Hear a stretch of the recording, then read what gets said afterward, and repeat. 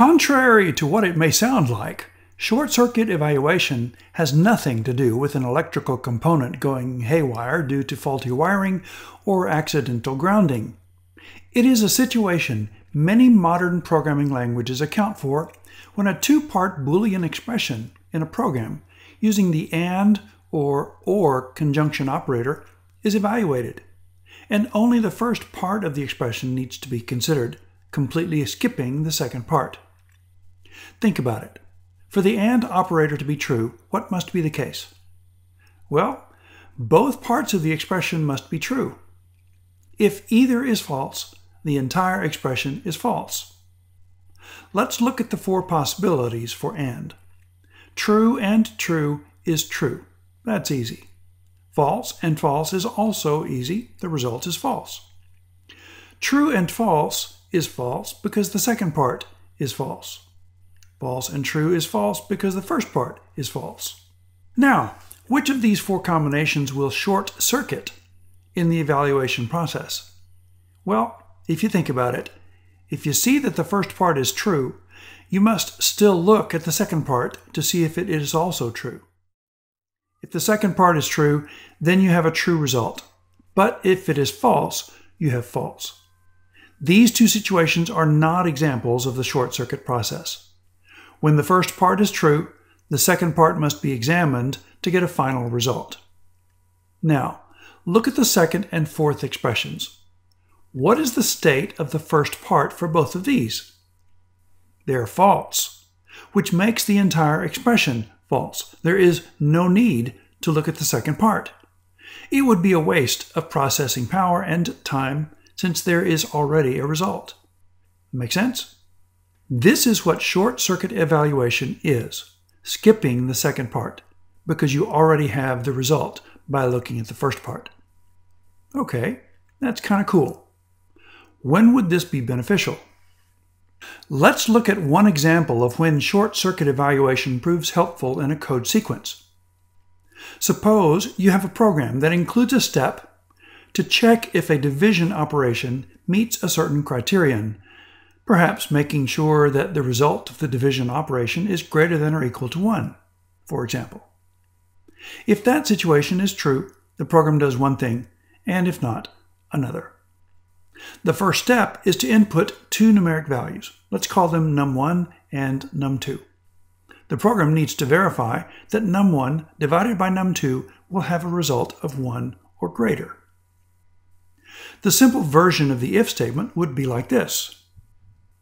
If num1 divided by num2 is greater than or equal to 1, do something. Else, do something else. Looks okay, right?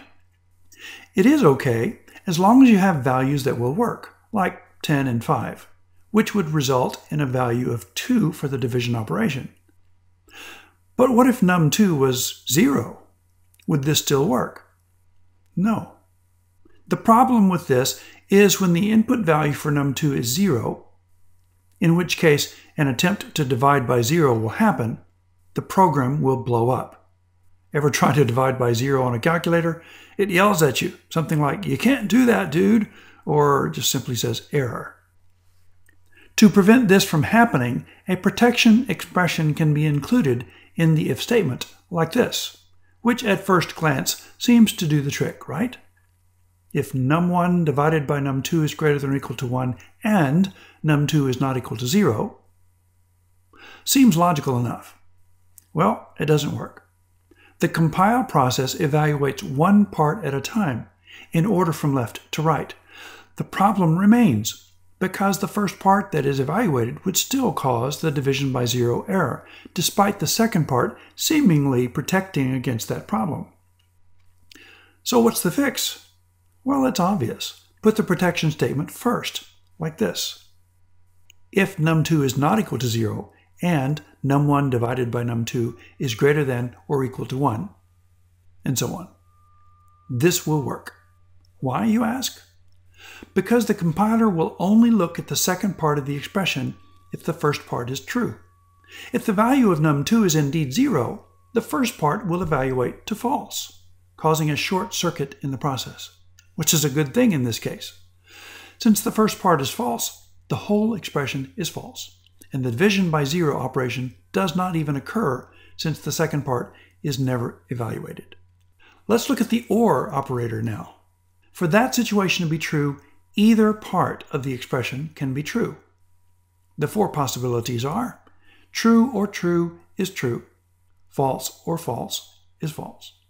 True or false is true because of the first part being true. False or true is true because the second part is true. Think about this for a moment. When would a compound expression using the OR conjunction operator result in a short circuit evaluation? Consider these examples for a moment and decide which ones will short circuit. Okay, if you decide that the first and third statements will short circuit, you are correct. Both of these have true in the first part, which means there is no need to look at the second part. Waste of time and processing power. Here is a simple code segment to demonstrate this. num1 gets 10, num2 gets 5. If num1 is greater than 0 or num2 is greater than 0, do something. Else, do something else. Now this is not quite as dramatic an example as the AND we saw earlier, but it still shows a short circuit situation for OR.